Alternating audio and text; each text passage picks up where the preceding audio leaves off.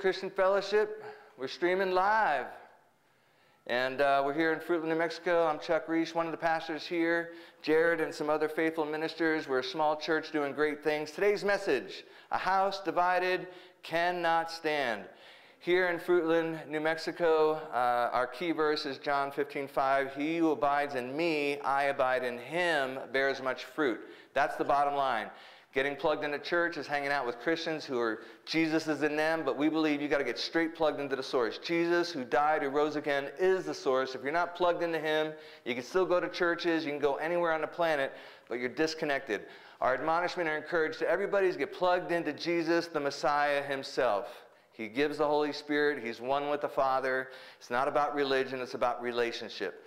We just talked about our announcements, tithes and offerings. If anyone ever wants to give to us, they can text GIVE to 877-557-7717 or go to pushpay.com/G/Fruitland Christian, and that'll bring you there as well. We're doing Financial Peace University, starting again Wednesday night, starting the whole 9 classes over. If you want to hear a good teaching about stewardship and everything from insurance, buying and selling a house, saving, giving, paying off debt, all that. He's a great financial coach, and his team is amazing, so we're doing that again Wednesday. So that leads us to our message today. A house divided cannot stand. It's sections 109 in the Life of the Messiah, Harmony of the Gospels. And basically it's a chronological look through the life of the Messiah based on the book of Luke, because Luke is the only gospel writer who says that he puts it in a chronological order. So if you read Matthew, right after the baptism, 40 days where Jesus was in the wilderness to be tempted, right after he got baptized from Jesus, that's John chapter 4. Next thing you know, John chapter 5, you see the Sermon on the Mount. And for 20 years, I thought the Sermon on the Mount was right after the baptism, and that was Jesus' opening speech before he started his 3-year ministry. No, the Sermon on the Mount doesn't start till almost 2 years into Jesus' ministry. And that's, you can see that because it's based on the book of Luke. We finished chapter 10. We're now in chapter 11. Chapter 10 is where he sends out the 70. They come back. They had authority over demons to cast them out. They don't bind them, can't bind them. We're going to look at that in the text. We believe what the Bible says. And again, a part of my teaching is always to point out some of the extra additional fluff that people add because it sounds good, and we want the authority to bind up demons. Nowhere in Scripture do you have that authority. But you can cast them out, and they're free to roam. You can, and we're going to look at the scriptures. So anyway, this is where it's a conflict over the healing of a dumb mute man. And the reason why the Pharisees and Jewish people were able to cast out demons in the name of God. Not in the name of Jesus. They didn't believe Jesus was a Messiah. Here, 2 years in, they've already publicly declared, you're not the Messiah. You're doing your miracles by the power of Beelzebub, which is the devil. So this is the section we're looking at. And before we get into it, let's pray and ask God to bless the reading of his word, what it says, nothing more, nothing less. Even though I'm up here elaborating on it, I want you guys to look at the text and see what the text says. Jesus, we thank you, Lord, that you died and rose again. We thank you for ascending to the Father, sending the Holy Spirit, the Spirit of truth, Spirit of wisdom, comforter, counselor. We invite you to lead, guide, and direct the study, as well as us personally. Show us what we need to see, what we need to change, and so we can ultimately be more like you. I pray this all in the name of Jesus. Amen and amen. So we're going to be in Luke chapter 11, verses 14 to 36. I threw in James 4:7-8. Ephesians 6:12 is where we talk about the full armor of God. And then for extra credit, we're going to end it with Revelation chapter 20, the first 12 verses. And that's where you'll see Satan bound for 1,000 years. It's the only time in Scripture he's bound for any length of time. And it says it twice, 1,000 years. And when the Bible says 1,000 years, it means 1,000 years. When it says Jesus was in a desert for 40 days, he was in a desert for 40 days. Moses was up on a mountain for 40 days, he was in a mountain for 40 days. When they wandered in the wilderness for 40 years, they wandered in the wilderness for 40 years. It was 430 years before Moses showed up to let my people go. It was 430 years. In Genesis chapter 1 and 2, when God says 6 days he made all the earth, 7 days he made it, it was 6 days, and 7 days he rested. When he talked, God's not confused what a day is, what a week is, what a month is, what a year is. He's not confused. So it says what it says. It means what it means. Amen? All right. Harmony of the Gospels. This is the book if you want to look it up. I also have it on a PDF. It just has all the scriptures in a chronological order. This is a section that we're in, 99 through 112. And the section is there's a division over whether he's the Messiah or not. Again, Pharisees have already declared publicly he's not it, and he's doing it by the power of Beelzebub, and that's what we're looking at today. It's the conflict over the healing of a dumb man. So up until this point, he can cast out demons, but if a man was mute and dumb, they weren't able to talk to a demon. A Jewish rabbi would talk to the demon, get his name, tell him to get out, and that's what would happen. So in this case, you got a deaf, dumb, mute demon, and nobody can deal with it. So Jesus does it, and now they got to come up with a reason why, if you're not the Messiah, how are you doing this stuff? Because they're going on record saying you're not the Messiah. Phariseeism is a religion built on top of Mosaic law. They added a bunch of Mishnaic laws, rules and regulations of what you can't do, which was the size of the Encyclopedia Britannica. That's in addition to the 613 laws that Moses wrote. We call that Mosaic law. That's what Yeshua kept. When God told Moses what to write, that was authenticated by thus saith the Lord. Now all this stuff since Malachi and Matthew, the last 400 years, the Pharisees went crazy train with rules and regulations to keep you from breaking the 613 laws. I always like to say it had a good intention, but they had 1,500 rules on what you can't do on your day off. Does that sound like something you want to sign up for? You want to go through the 1,500 rules on what you can't do on your day off? Either does God. That's why you see Jesus doing a lot of healings on the Sabbath. One, because he's Lord. Two, because it pointed to the Pharisees. You got some rules on your book that I didn't write, and you're bearing burdens on people that have nothing to do with God. It's religion-based. So in Luke 11, 14 to 16, you'll see the charge. You'll see his defense in Luke 11, 17 to 23. You'll see the condition of the nation of Israel, or the Jewish people in Luke 11 through 24 to 28. He also covers it back in section 63. We covered that about a month ago. 2 months ago. A sign to that generation, we'll talk about the sign of Jonah, and 11, 29 to 32, and then a call to the nation to be salt and light, Luke 11, 33 to 36.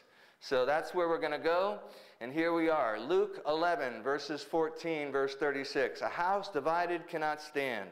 Before I read, I want to just mention this one thing. Anybody seen anybody who get a divorce? Doesn't happen anymore, does it? In and out of the church, 51%. Christian families, non-Christian families are getting divorced. Second marriages, 80%. Third marriages, higher than that. Why? Because a house divided cannot stand. Church splits. Has this church since 1950-something split up a couple times? Over the carpet, I believe, once. Somebody changed locks on the door once over a disagreement. Every church I know has had a church split. The pastor falls, he goes and starts another church, and half the people who love him follow him. The other people who thought, yeah, he's in sin, shouldn't be a pastor, they stay. The Bible says, he who commits adultery lacks understanding. Any pastor who commits adultery should not be up here because he lacks understanding. He needs to sit down for a few years and be restored back to ministry.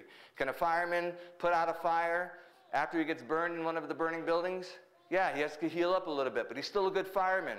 I believe in total restoration for people in ministry who fall, but they need to sit down. They don't get kicked out of the church. They just get to sit down and they get to learn and listen and heal and get stronger so they can be a minister for the rest of their life. Anyway, this is a biblical principle that we see in business. Businesses fall. They go bankrupt because there's some kind of division, the finances, all kinds of stuff. Next thing you know, they're out of business.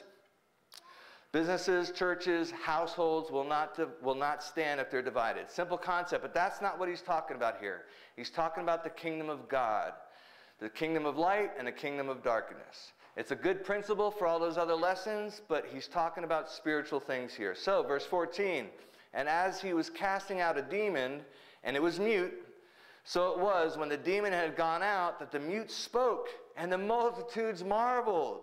Why? Because nobody's been able to cast out a deaf, dumb, mute spirit in anybody up until this moment. That's why they marveled. Wow! You might as well put there. Verse 15. And some said, he cast out demons by Beelzebub, the ruler of demons. He's already cleansed lepers. Nobody's ever cleansed a leper before Jesus. And it was written in the Mishnaic law by the Pharisees, the Messiah will be able to cleanse lepers. All of a sudden he does it. And they're like, well, I guess he did it by the power of Beelzebub. He's not the Messiah.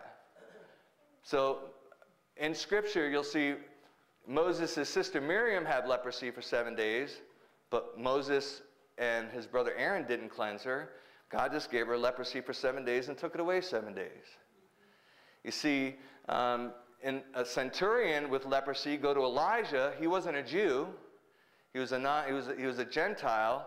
And even Elijah didn't heal him. He sent out a servant, told him to go jump in the river 7 times. And he did it. But the servant didn't heal him. Elijah didn't heal him. And he wasn't a Jew. But nowhere in Scripture has a Jew had leprosy ever been cleansed before. But Jesus did it. There's a lot of things Jesus did up in his first 2 years that only Jesus could do because he's the Son of God. So he cast out demons by the ruler of Beelzebub. So now this is 6. Verse 6, 16, I believe. I left out that little one. Others, testing him, sought from him a sign from heaven. But he, knowing their thoughts, said to them, every kingdom divided against itself is brought to desolation. A house divided against a house falls. Verse 18. If Satan also is divided against himself, how will his kingdom stand? Because you say, I cast out demons by Beelzebub. Here it is. If I cast out demons by Beelzebub, by whom do your sons cast them out? Therefore, they will be your judges. So at the end of this lesson, you'll see Revelation chapter 20, where John saw people committed on thrones judging the nations. I'll show you that at the end. So just mark your little Bible there, verse 19.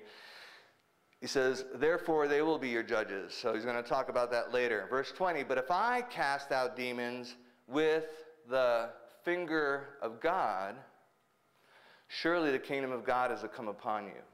When a strong man fully armed guards his own palace, his goods are in peace.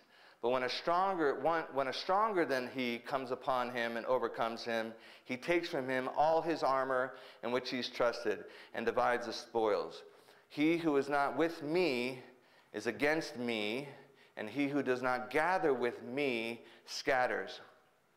So Jesus is the strong man here. You're not. You're not stronger than Satan. You're not stronger than any demon.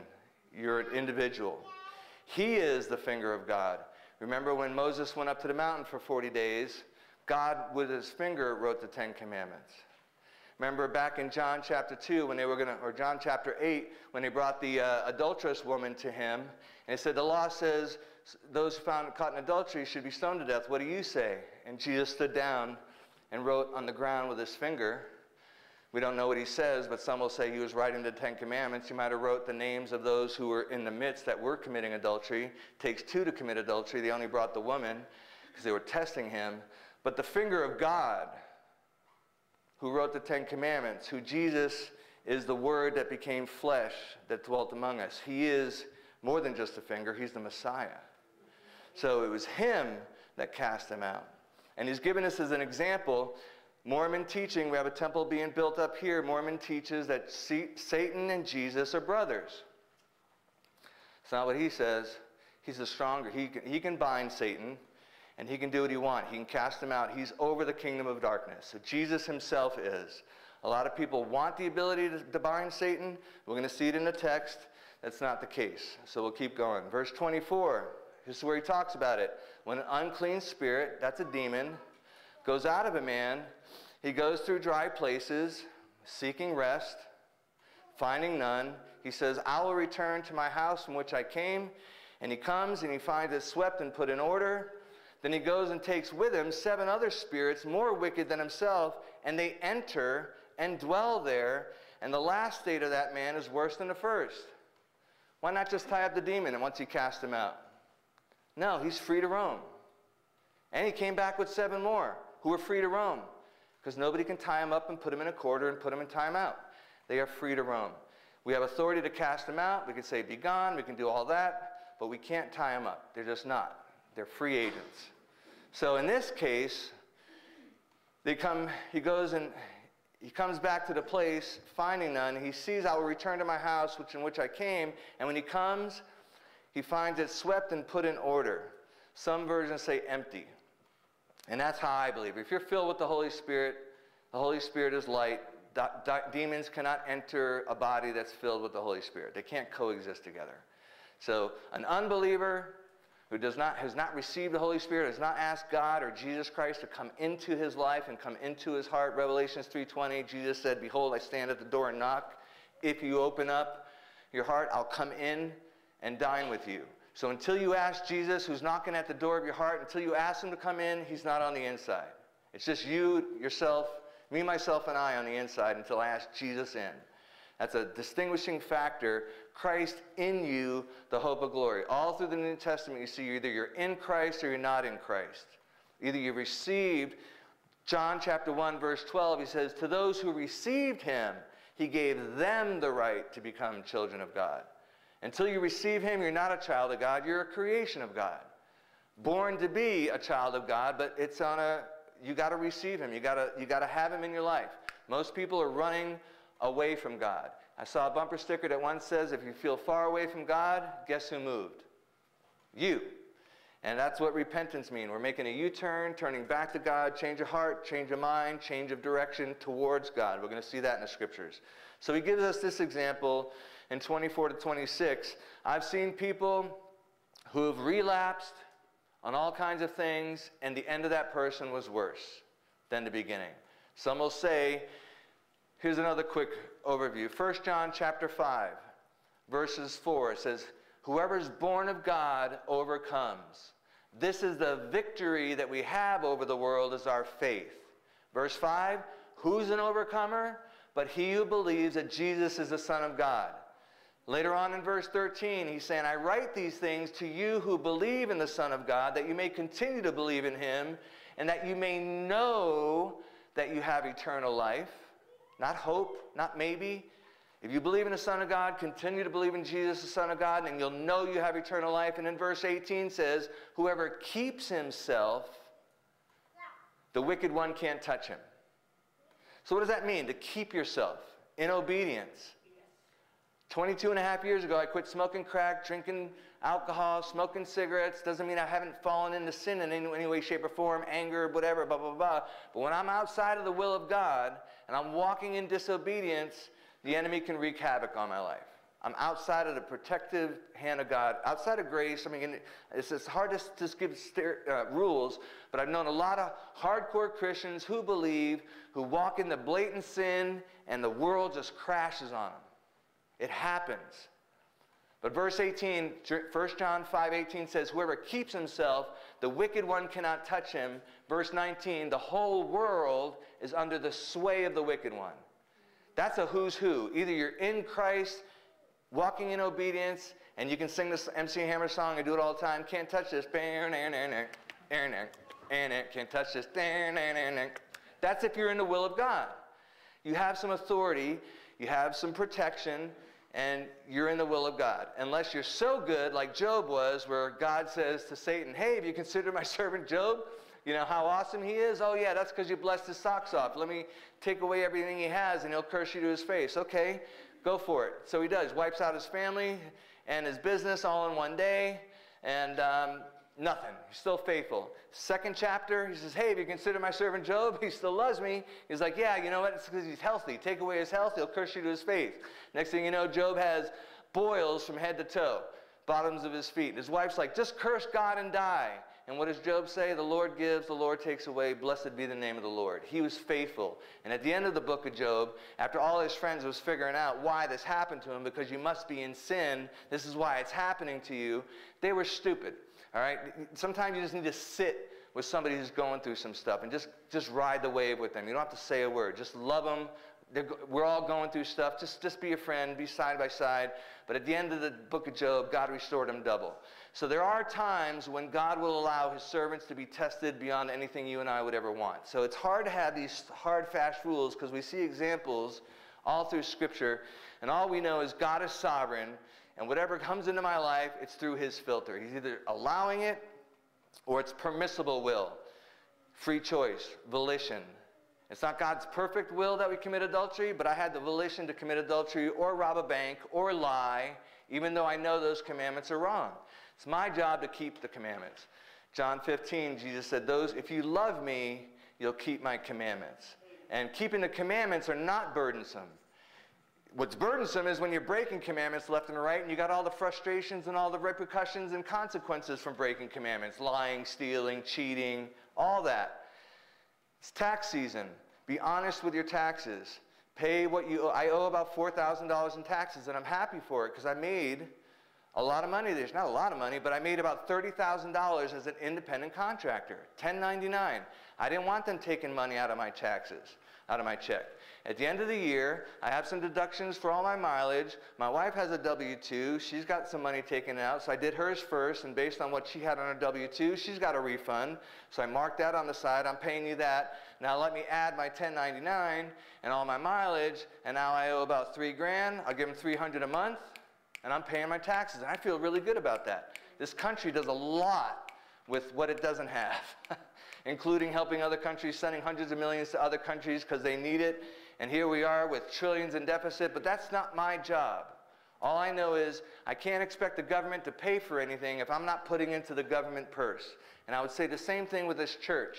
This church can't do anything if we don't give into this church. And God doesn't need our money, but the more we put into our local church, the more good our local church can do. When someone shows up who's bankrupt and just needing food, there's a benevolence department. There's ways that we can help being the hands and feet, but it takes money to do anything. And I don't want to turn this into a money thing, but it's what's on my heart, because there's a lot of people not going to church, watching online, and they're getting out of giving when God loves a cheerful giver. And this is his bride, this is his church, and this is his purse. Just like the government has a purse, and they overspend. They're spending more than they're taking in for taxes. It's tax season, so I'm encouraging you to give them a little extra. Don't lie and cheat on your taxes because you think it's a corrupt government and they don't deserve my money. You live in an awesome country who does a lot of good things. Just our military and our fighter jets. Watch Top Gun or Maverick, and you can see the kind of money we have on the technology to make sure that nobody comes and invades this country like China, who we owe all the money to. So just our defense system alone is worthy. The street lights for our city taxes, the schools, we have teachers that don't get paid a lot of money to teach our bratty kids. They're underpaid and overworked, and that comes from our taxes. All right, Scott? Anyway, any school teachers in the house, right? That comes from taxes. All right. So anyway, here's an unclean spirit who leaves, comes back, brings 7 worse with him. But if you're filled with the Holy Spirit, you don't have to worry about 7 spirits coming. This is what the Bible tells you about you dealing with Satan and his buddies. James chapter 7. Therefore, submit to God, that's keeping his commandments. Resist the devil, and he'll flee from you. He didn't say tie him up, put him in handcuffs, put him in, bind him. No, he's saying resist him, he'll flee. Just keep doing what God's telling you to do. He's a little fly on the wall. Anybody have a little gnat kind of flying and you're like, just keep... He's a fly. He's a gnat. That's all he is. He has no authority over you. You are sealed with the Holy Spirit for the day of redemption. You are a child of God. When you know that and you walk in that, he can't touch you. So stop trying to figure out what he's doing, what he's not doing. You stay in your lane and you do what God's calling you to do, because I know the enemy's trying to talk you into doing another good thing to keep you off the God thing you're supposed to be doing. Being a good dad, being a good worker at job, whatever he's having you do, wherever you work, you salt your light, you're an ambassador for Christ, you're bearing witness, you're telling your story, you're telling your testimony, and he's trying to get you off course. He says, resist the devil, he'll flee from you. Draw near to God, and he'll draw near to you. A lot of us go to Celebrate Recovery. There's 12 steps. They're great principles. But I once heard a guy say, I got a one-step program, one step closer to God. And if you just focus on that, all the other principles will work themselves out too. And that's it. Either we're drawn close to God, that's repentance. Change your heart, change your mind, change your direction. I'm going closer to God. He's getting closer to me. When I go to work, I'm getting away from my wife. She's at home, and I got to go to work. And then I'm coming back home. I got my ETA. I tell her, I'll be there in 25 minutes. I can't wait to kiss you. And I'm drawing closer to my wife. I walk in the door. I give her a big kiss. There was some distance between us because we had to split up, and I come back together every single night. And the enemy's trying to do the same thing in your relationships and your marriages. He's trying to get you to a house divided will not stand. He's been going after the family, after the husband, the wife, the kids. He's out to destroy. And this is our answer. We resist him, and he'll flee from us. We draw closer to God. He'll draw closer to us. Here's our part. Cleanse your hands, you sinners, you people who miss the mark all the time, who don't hit a bullseye with everything you say do. That's what sin means. We miss the mark. Cleanse your hands, you sinners. Purify your hearts. That's a word for somebody who's clicking on pornography today. Cricket, cricket, cricket. Elephant in the room. Over 50% of pastors in anonymous surveys admit that they struggle with pornography. 38% of women, 80% of men. It's a click away, one click away from stupid. Purify your hearts, you're double-minded. And this is Ephesians 6. Nowhere in here does Paul, who teaches on spiritual armor, tell you to tie them up, bound them up, round them up. Verse 10, we read this a lot. Finally, my brethren, be strong in the Lord, in the power of his might. This is Ephesians 6, starting in verse 10. Be strong in the Lord, in the power of his might. Put on the whole armor of God, that you may be able to stand against the wiles of the devil. Not tie them up, bound them up, throw them up, whatever. We're standing against the wiles of the devil. Verse 12, for we do not wrestle against flesh and blood, but against principalities, against powers, against the rulers of the darkness of this age, against spiritual hosts of wickedness. There's your demons. In the heavenly places. Verse 13, therefore, based on what I just told you, therefore, because what I just wrote, therefore, take up the whole armor of God, that you may be able to withstand in the evil day, and having done all, to stand. Verse 14 starts with the same word, stand. You get the point?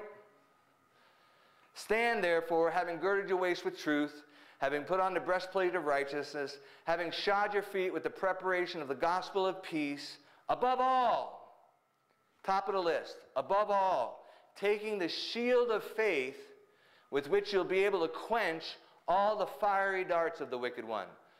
Well, why not just tie him up, and then you won't be able to shoot darts at me anymore? Because you can't. You'll always be having darts shot at you. But what does God tell you to do? Take your shield of faith to quench them. You're going to get shot at.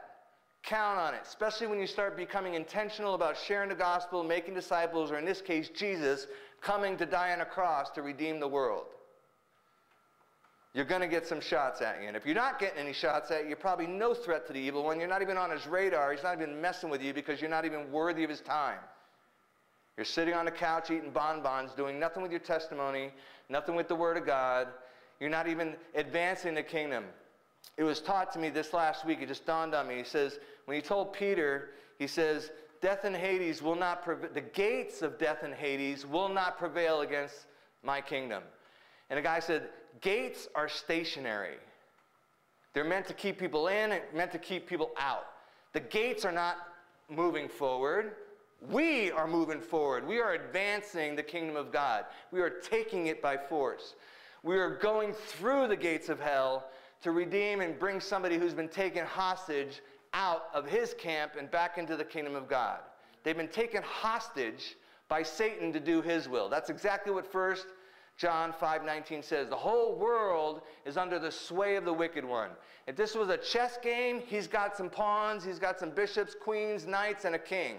He's the king. Right? We all know chess. There's 8 billion players on the planet right now.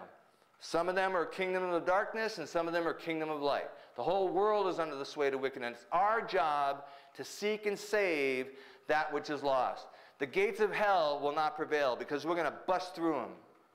We have the authority. That's the whole armor of God, is to advance the kingdom. We're not just sitting in a corner playing defense and he's beating me up. He's beating me up. No, we have authority to move forward and take back what he has stolen. So the shield of faith, which is able to quench all the fiery darts from the wicked one. Verse 17, take the helmet of salvation. This is your thinking cap. What you think, thinking. Helmet of salvation. Remember who you are. We just sang that song, I'm a child of God. I've been set free. That's who I am. This is where the enemy attacks. He gets you to doubt who you are, your identity in Christ. Same CR Celebrate Recovery group. We don't identify ourselves as hi, I'm Chuck, I'm an alcoholic. I can't say, hi, I'm Chuck, I'm a crack addict. That was 22 and a half years ago. I haven't smoked crack. I haven't smoked cigarette. I don't drink a beer. I'm not an alcoholic. I struggle with lust. I struggle with anger. I'm one decision away from stupid, but I keep my heart pure, my hands clean. But if I let my flesh do what it wanted to do, it would run back in the mud. But because God has saved me from that, I'm not going back to it. It's a choice. I'm going to walk in obedience to God. Verse 17, taking the helmet of salvation and the sword of the Spirit, which is the word of God. Side note here, this is the only offensive piece of, everything here is defensive. The shield of faith, the breastplate of righteousness, the belt of truth. My little feet are covered with the gospel of, the gospel of peace. I had a fireman once bring in all his gear up on stage and go through this, and every piece of the fireman's gear, their helmet, the boots that they wear to walk through fire and kick down doors, and those jackets, it's like 50 pounds of gear to protect themselves to go into a burning building and put out a fire. But here, the sword is the only thing that's offensive. And what is it? It's the Word of God. That's your Bible. That's what cuts through all the minutiae that the world is throwing at you. How do you know what's true is what's not true? The Bible has an opinion on everything. And guess who wrote it? God has an opinion on everything. When somebody says, hey man, don't judge me, I said, I'm not, he did. I'm just telling you what the judge already said about this. I'm just the clerk, bailiff, the clerk and the bailiff handed me from the jury. He's the judge, jury, and executioner. And the jury's in, and it was given to the clerk to read the verdict. Guilty. You're guilty. And you need to cry for mercy from God. We're all guilty. We're all in trouble. Apart from God's mercy and grace, we are lost and deserve. But what does Romans say? Romans 6:23, the wages of sin is death. That's what my wages deserve. I deserve a death. I deserve a beating. But the gift of God is eternal life. That's a gift. And either you're going to receive it or you're going to reject it. And if you do, you're on your own. And I feel sorry for you. I don't want to be you on Judgment Day. Verse 18, praying always with all prayer and supplication in the Spirit. That's not in tongues. Capital S is Holy Spirit. It has nothing to do with praying in tongues. I hate that teaching. When God wants to talk to you, it's going to be words you understand and words He understands. Praying in the Spirit is like praying in the will of God. It's praying according to His will, praying His word back to Him, coming into agreement with what He's already said. Praying in the Spirit, be watchful to this end with all perseverance and supplications for the saints. And I might add, he goes on to say, and pray for me, that utterance might be given to me, that I might make known this mystery of the gospel, which I'm in chains for, I'm in jail for, that I might open my mouth and speak boldly as I ought to speak. That's what he was asking for prayer for, that we might have utterance, that we can speak boldly as we ought to speak. Not cowered back and say, I'm not going to talk about politics and religion. I might offend somebody. If I offend somebody, that's the one I want to spend the rest of my time talking to. If somebody's little feathers get ruffled over some truth, I'm going to spend the rest of my time talking to him. Not the rest of you guys who are already on the same page. Verse 27. And it happened as he spoke these things that a certain woman from the crowd raised her voice and said to him, Blessed is the womb that bore you and the breast that nursed you. Who's he talking about? Mary. I was raised Catholic. Man, they give her a lot of credit. Love Mary. Played a very important part. She was a virgin, gave birth to the Messiah, didn't see an abortion doctor. She gave birth to the Messiah at 14, 15, or 16 years old when the whole world thought she was cheating on Joseph. Talk about gossip. Very important role. But what does Jesus say? Yeah, Mary, that's my mom. Make sure you pray to her. Get the rosary. Do that. No. He's like, more than that? More than my mom? Blessed are those who hear the word of God and keep it. You're more blessed than Mary when you're in obedience. Is that possible? Not according to the Catholics. I'm sorry, I beat up a few different denominations up here, but it's my job because I heard a lot of crap along the years, religion stuff. And when I read the Bible, I tend to say, hey, that really doesn't line up with some of their traditions or some of the things I heard, but I'm going to preach this. If you have a problem with me, see me after church. But he said, more than that, blessed are those who keep the word of God. And then I had to throw in James. Here's James again, the same one who told you to resist the devil, he'll flee from you. Well, in James chapter 1, he says, but be doers of the word and not hearers only, deceiving yourselves. Does anybody ever wake up today and say, I'm going to work and I'm deceived about a couple things? The person who's deceived doesn't know he's deceived. He thinks 1 plus 1 is 3. Until you show him, no, dude, 1, 2. 1, 2, 2. Man, I thought it was 3 this whole time. If I went to church and heard the same lie every week or every day, I'd believe it. I know a guy who went to Mass 40 years every day. and heard that Mary was like a co-redeemer and pray to Mary and all that kind of stuff.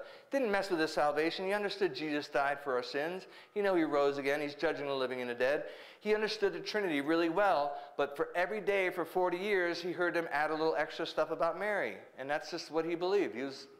I don't think it affected salvation. I think he knew exactly who God the Father was, God the Son, God the Holy Spirit. So I don't like when people give too much of a hard time for any denomination. It's easy to do.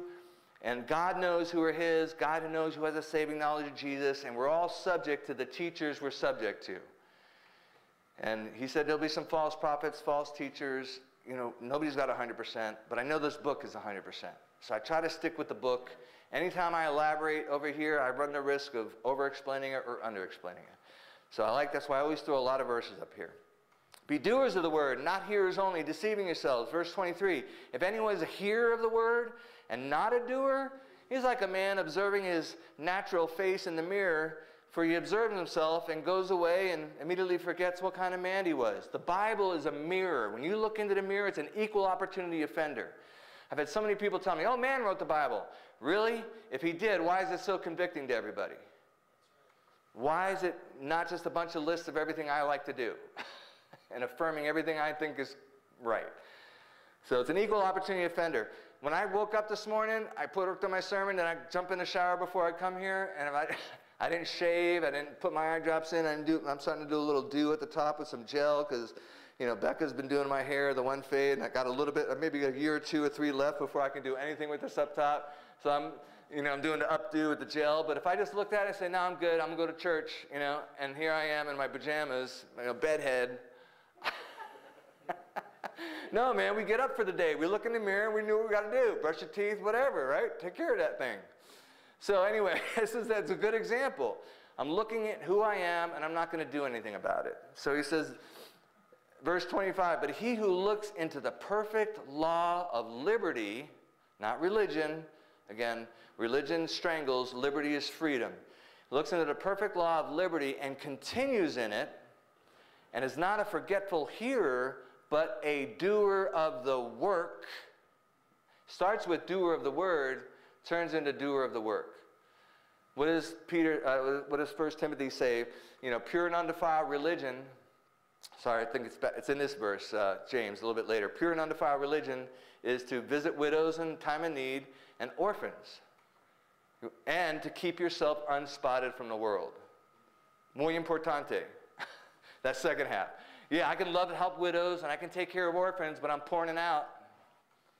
Or pick another sin, picking on porn, because not everybody, but there's a lot of people, especially those who are watching church online, whatever. I'm just saying it's an issue. Clean it up. Get pure. Get right. Be a doer of the work. What does God have for you to do? Ephesians 2:10. And that's what these guys that I was with this weekend was on the Ephesians 2:10 project. Don wrote this book 10 years ago to help you find out what your spiritual gifts are. Everybody knows about personality tests and profile testing. Either you're a driver controller or you're analytical. You might be an amiable person, or you might be expressive and you kind of fall in one of those camps or whatever. But this is a spiritual aptitude test to figure out what you're passionate about, what you're good at, and what the need is. If I'm passionate about something and I'm really good at something by nature, and then there's a need in the world where all 3 of those circles meet, it makes an ichthys in the middle, that little fish. If you overlap 3 circles, you'll have an ichthys in the middle. A ministry that was their theme verse, Romans 8:28. All things work together for good for those who love God, those who are called according to his purposes. So all this stuff gives you something to do. We're not saved by our good works, and most of the world's religion thinks, I hope my good outweighs my bad. That's not the gospel. You've got bad, and you're in trouble. If I murdered your mom, and I spent the rest of my life giving the United Way and the Boys and Girls Ranch, and I've done, just all these good things, and on Judgment Day, I'm like, I did a lot of good. I gave you 10%, but you murdered his mom. That's not going to take care of that, or any sin for that matter. That's what Jesus died on the cross for, was that, all that. And so Ephesians 2:8 says, we've been saved by grace through faith. It's not of works, lest anybody should boast or brag, but you are God's workmanship, created in Christ, there's that in Christ again, for good works, that God prepared beforehand that you should walk in them. Ephesians 2:10. So it's your job to figure out, now that you've been saved, not by your good works, but for good works, that you should walk in them. So that's what he's talking about here. Be a doer of the work. This one will be blessed in what he does. Who wants to be blessed in everything you do? Be a doer of the word. That's what Jesus said. More than my mom, blessed is he who keeps, has the word of God and does it and keeps it. So now they want a sign. They just got done delivering a deaf, dumb, mute, demon-possessed mute. Now they want a sign from heaven. And while the crowds were thickly gathered together, he began to say, this is an evil generation. Can we say that about this generation? Uh-huh. It seeks a sign, and no sign will be given to it except the sign of Jonah the prophet. For as Jonah became a sign to the Ninevites, so also the Son of Man will be to this generation. It's a sign of resurrection. Jonah was dead in the belly of the fish for 3 days. That's why he associates with, just like Jonah was in for 3 days, I'm going to be in the belly of the earth for 3 days and come back to life. Jonah was resurrected. When he was crying out from Sheol, that word in Sheol where Jonah was crying out in the belly of the fish is another word for the abyss, which is the other word for the other side. So nobody can live in the belly of the fish for 3 days, and that's why most people struggle with it. But even one worse than that, he was dead. And God brought him back together, back to life. He can do that. He resurrected Jonah. He's resurrecting Jesus. The two guys in the book of Revelation, when they're prophesying for 1,260 days, and then they're finally killed, and they're sitting in the streets of Jerusalem for 3 days. Everybody on the earth is giving presents to one another, and all of a sudden, boom, God resurrects them, and they ascend to heaven. And the whole world sees it. We have CNN, Fox News, MSNBC, internet cams. When these two prophets are dead in the city of Jerusalem, and all the wicked people are sending gifts because they were prophesying against them, and all of a sudden the whole world sees these two guys resurrected and ascend to heaven, and the whole world can see it, that's going to be the aha moment, Romans 11:26, when all Israel will be saved. That's the final sign, some will say. However, back to Jonah. Jonah was a sign. Dead man spit back on the ground, chapter 3, verse 1, and the word came to Jonah again saying, go to Nineveh and tell them to knock it off. That was like going into ISIS's camp. Nineveh was beheading people. They were wicked. This is not like, hey, go teach Sunday school. No, I'm going the other way. This is like, go preach to ISIS before I destroy them. And like, you'd be better off just taking ISIS out. That's what Jonah was saying. You're better off destroying them. I'm going the other way. And when God calls you to do something, no matter what it is, do it. We don't want you to end up in the belly of a fish and then spit out on dry land. But he says, for Jonah became a sign to the Ninevites, so also the Son of Man will be to this generation. The queen of the south will rise up in judgment with the men of this generation and condemn them. Because there's men in this generation who do believe that Jesus is the Son of God. Right? For she came from the ends of the earth to hear the wisdom of Solomon. And indeed, a greater than Solomon is here.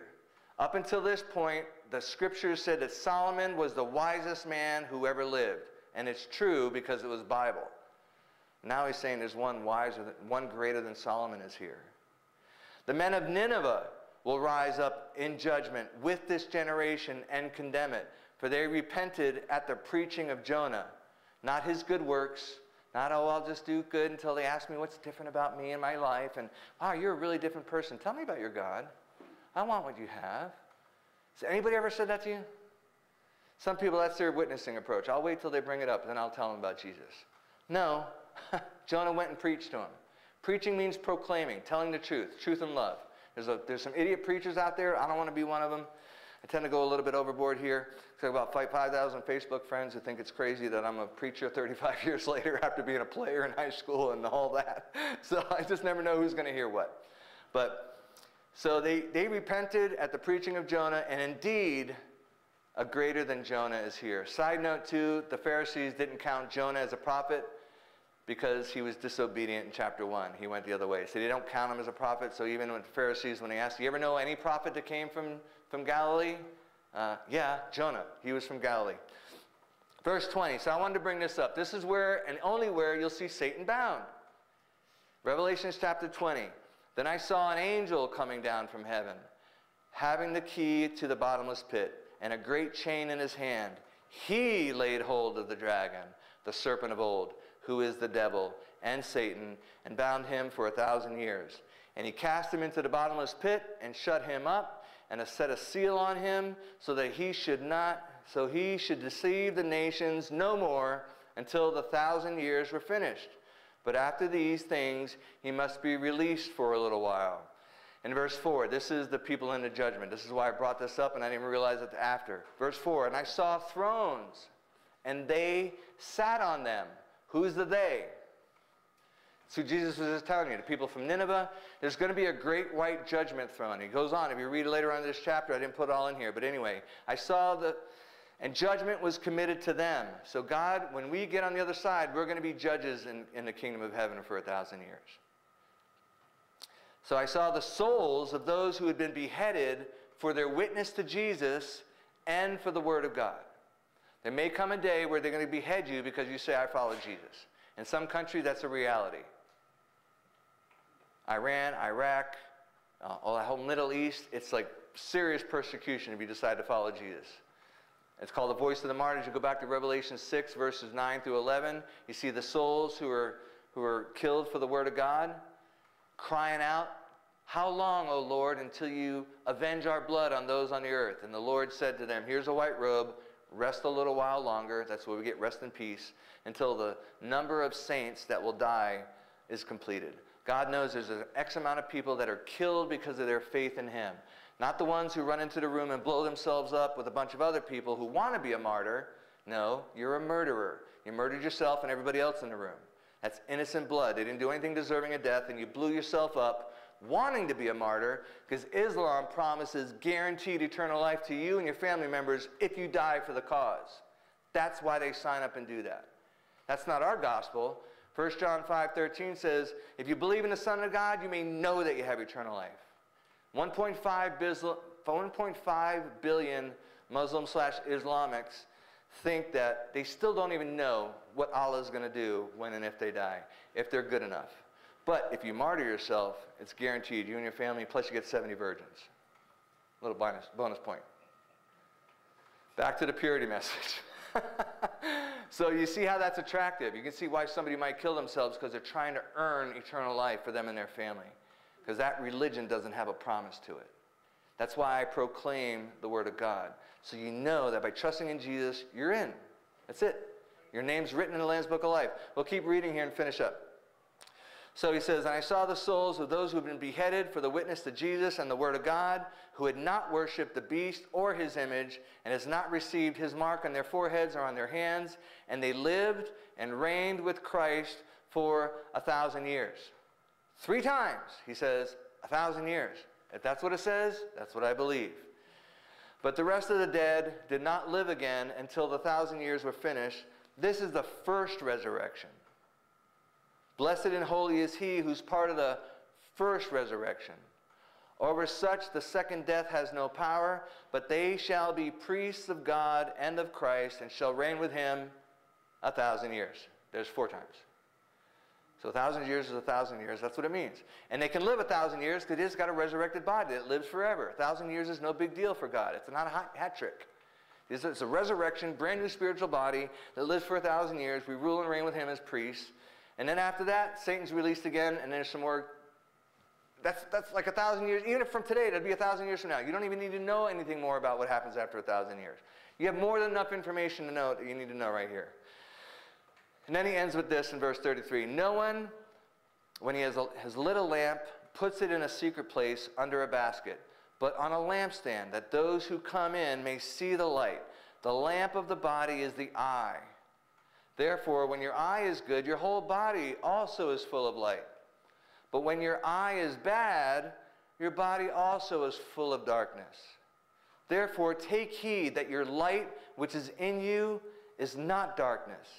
If then your whole body is full of light, having no part dark, the whole body will be full of light, as when the bright shining of a lamp gives you light. Do I need to bring up pornography again? What we look at, what we listen to, the pride of life, the lust of the flesh, and the lust of the eyes. The lust of the eyes, the pride of life. Those three is the root of all sin. The lust of the flesh, the lust of the eyes, and the pride of life. Every sin on the planet, that's the root issue. If you don't get rid of the root issue, just like when I had Donald come to our house, and we had just a bunch of weeds that grew up through the rocks, and if you don't get out the root, they're coming back. And Donald just took out all the rocks, started digging out the roots, and it's been a year later, and I don't have one weed in my yard still, because Donald did it right. Thank you, by the way. I was just noticing yesterday, man, it's been almost a year and I haven't seen it. Because you did it right. You got the root. Anybody who's done gardening, you know you got to get the root for the weeds, right? Or weed kill. You spray it, and that's even the easy way. You don't mess with your manicure. You spray it, and it kills the root, and it doesn't grow back. Anyway, but he talks about what we're looking at. We're looking unto Jesus. I'll end with this. Hebrews 12. Looking unto Jesus, the author, beginner, or finisher / perfecter. Looking unto Jesus, the author and finisher of your faith, who for the joy that was set before him, you're his joy, the kingdom of heaven was the joy set before him. He endured the cross, despising its shame. That's how he got through the cross. He was thinking of you and all of us being in heaven forever. I'm going to pay this bill once and for all. Done. Because the joy that was set before him, us with him forever, that was a joy that God had, that his creation will be with him forever. But you have free will. Either you're going to receive him or you're going to reject him. And everything I read, it does not end well for the person who rejects God, his son, Jesus Christ, and the gift of the Holy Spirit. It just doesn't. Are we perfect? No. But we are getting better. Amen?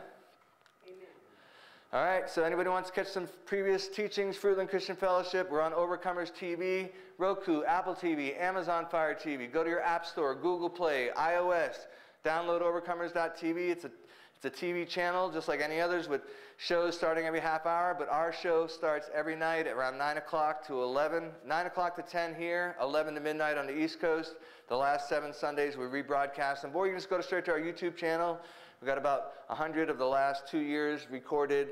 Pastor Jared, even Chris, and some of the other guys, Scott, his testimony. We're going to be recording some more testimonies for the channel as well. We also take our audio. It's available on all the podcast platforms. Apple Podcasts, Spotify, iHeart, Google are the most popular. Type in Fruitland Christian Fellowship. Fruitland Christian Fellowship. Follow the show. Right when we're done, they upload it there, and you can listen to it when you're driving around. Hey, Wednesday night, we're starting Financial Peace University for the second time.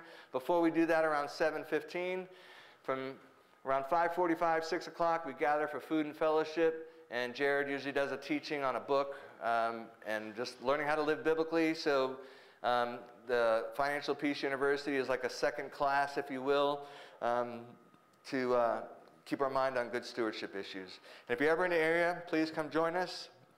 Fruitland Christian Fellowship at Gmail if you want to shoot us an email. 505-374-8900 if you want to give us a call or text that number. Hani takes care of that line. And we're in Fruitland, New Mexico, right next to Kirtland, and Farmington is like 3 little cities that are kind of cousins. 701 County Road 6100, Fruitland, New Mexico.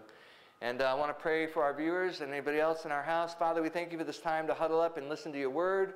And we do want to be doers of your word, not just hearers only. You know where we're at, what we've done, what we need to quit. And to live righteously, to do the right thing, and to live in obedience to you, Father God. We thank you for your amazing grace and your mercy, willing to forgive us. That if we confess our sins, you're faithful and just to forgive us our sins and wash us clean of all righteousness, as 1 John 1:9 says. And also James tells us that if we confess our sins and our trespasses one to another, and we pray for one another, that we'll be healed. And God, I know there's many people, our friends, our family, and people in our church that need healing. So as we pray for one another, we believe you are the healer, and you're going to do that work, whether it's on this side of heaven or that side. We'll get our healing when we get there in a new spiritual body. Whatever you will, your will be done. No, we want the best, but God, you know best. So we just trust you, Lord, with all of our heart. Pray you bless our family, our friends, our time together as we move into fellowship and food. We pray all this in Jesus' name. Amen and amen.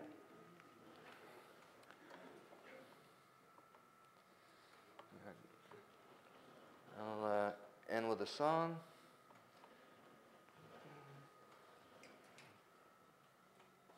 Good way to, Amazing Grace is probably that good song to start off.